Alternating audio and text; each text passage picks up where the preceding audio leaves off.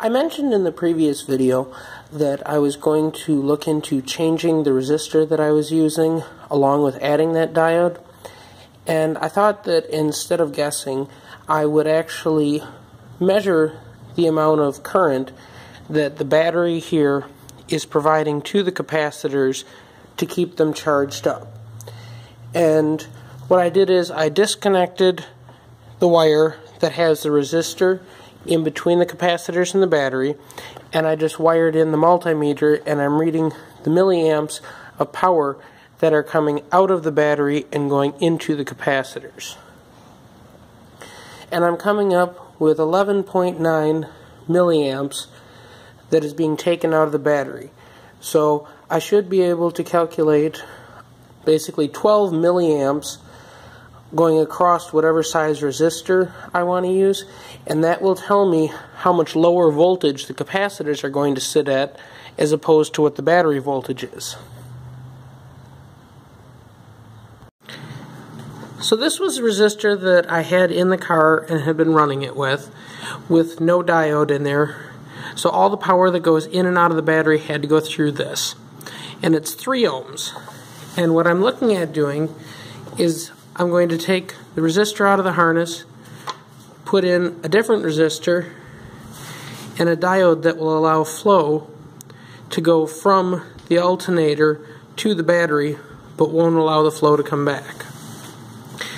So when I've measured the parasitic draw on the car, depending on how long it sits, it seems to be between 15 and 30 milliamps. And I can figure out what the voltage drop would be to my capacitors, basically just with Ohm's law, but I thought it'd be easier to demonstrate it here. What I currently have in the car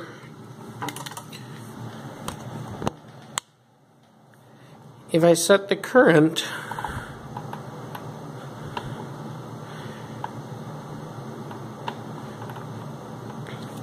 to 30 milliamps and I run the power through this resistor,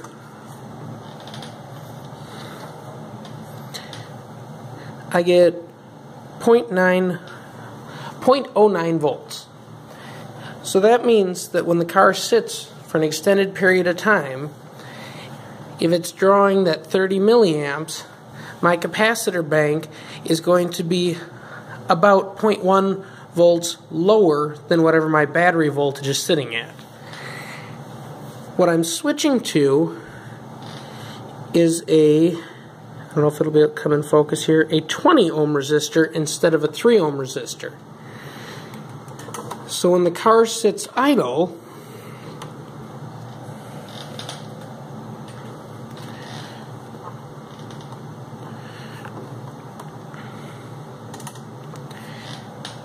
it's actually going to be at 0.65 volts of drop across this at that same 30 milliamps. What this means is I leave the car sit for a couple days, my capacitors are going to be a little under a half a volt compared to what my battery voltage is sitting at. This is not as ideal for starting the car because I'm giving up reserve capacity, being able to start it with the voltage being lower. But what it will do is when I start the car and I have a higher amount of current going through here, it's going to limit how much it will discharge the battery, and it'll hopefully keep my battery topped off and lasting longer.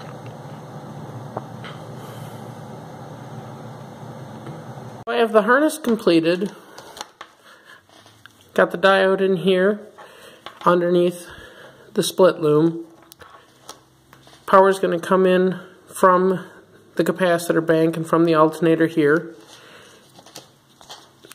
Got it at a 4 amp fuse right now, which might be a little bit small.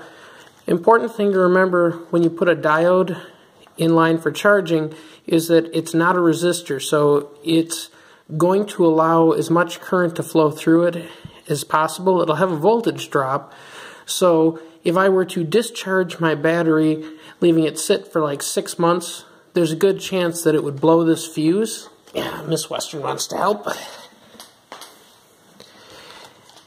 and would keep me from actually overloading the diode in here. I believe the diode is rated at 6 amps, so I could probably use a slightly larger fuse if I have problems with it blowing, but I'm guessing I'm not going to be discharging the battery that far, so probably be okay the way it is. But to test this harness to make sure that I have it done correctly,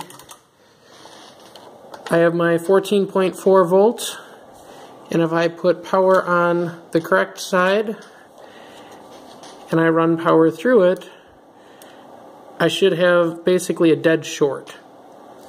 And that's what you can see here, is that it's maxing it out at the current limiting feature on here. But the battery providing power to the capacitors, if I flip around the leads, you can see it's staying at the 14.4 volts and putting out 3/4 of an amp area.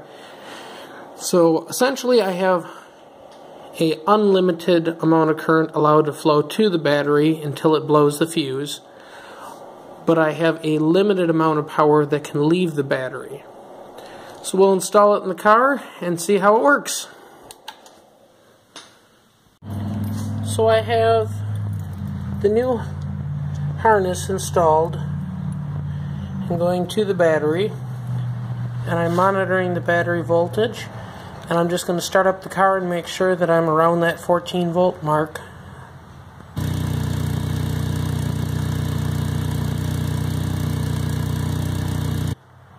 So with those changes, I hopefully have improved the rate at which this battery will charge and slowed the amount of power that can come out of the battery. Hopefully you found this interesting, and thank you very much for watching.